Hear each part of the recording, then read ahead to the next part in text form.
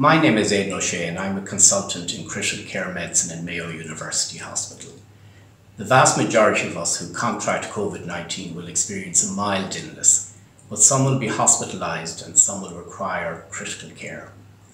Over the last number of weeks, both here at Mayo University Hospital and all across the CELTA group, critical care teams have been working really hard to ensure we have facilities in place to manage patients. It is the responsibility of all of us to take action.